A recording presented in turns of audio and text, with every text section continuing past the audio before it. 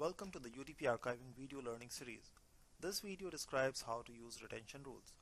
Retention policy or retention rule helps in managing storage volume by managing emails of organization. We can decide the duration to archive an email, and after completion of the duration, the email messages are purged from the system. As a result, we can manage storage space better. UDP archiving lets us assign two levels of retention policies, global and domain. Global level retention policy is set by superadmin and applies to all the domains of an organization. Domain level retention policy is set by master admin or administrator for every domain. We recommend to set retention policy before configuring the email archiving on the mail server because the retention policy is applicable only to those emails that are archived after setting the retention policy. Let's see how to create retention policies at both levels. First, the superadmin sets the default retention policy. Log in as superadmin and click the configuration tab.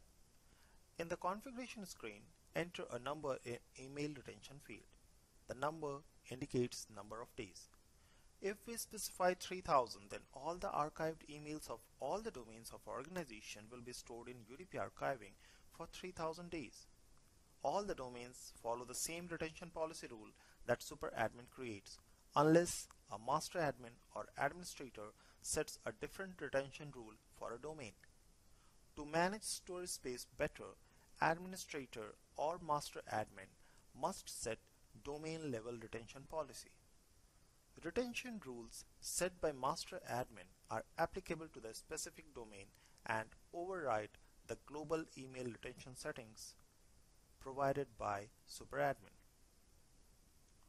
Log into UDP archiving as administrator and navigate to retention rules. Click Add Retention Rule. From the Add Retention Rule screen, we can add multiple retention rules based on different parameters. The system holds messages based on the longest retention policy applied. Enter detail for one of the parameters and enter number of days to retain messages. We can set multiple retention rules for the same message.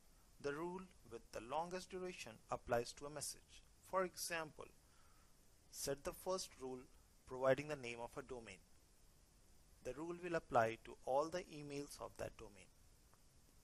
Then we can set retention rules for emails at granular level by using other fields.